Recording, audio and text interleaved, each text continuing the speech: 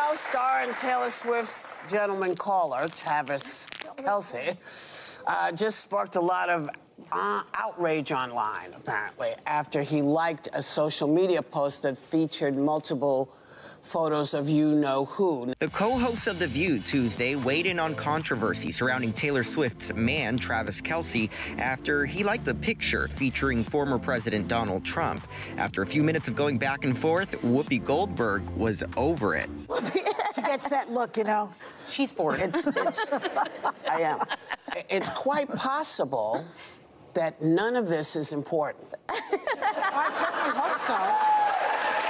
The move by the NFL pro to like the picture posted by former sports reporter Sage Steele had some speculating that Kelce outed himself as a MAGA supporter. The post dated March 10th was several pictures and a video of the president at a UFC event in Miami, Florida. The ladies on the show quickly presented proof why they don't believe the backlash was necessary. MAGA tends to do this. They really want to find celebrities who are with them, and I hate to break the news to them.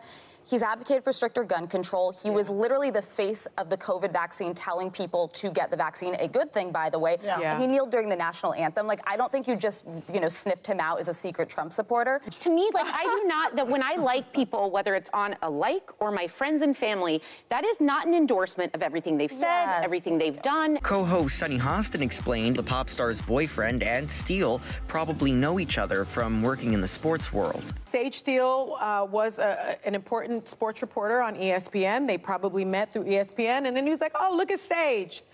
And then all the articles came out. Ultimately, it was Whoopi who had the last word on the subject, saying people should be paying attention to more important things. Because it occurred to them, why is everybody so upset? You got bills to pay. Why are you paying all that attention to what he's doing? There are a lot of he people is that not paid worried attention about to it. Yeah, but that's my point. He's not paying your rent. And he don't care what you think. How about that?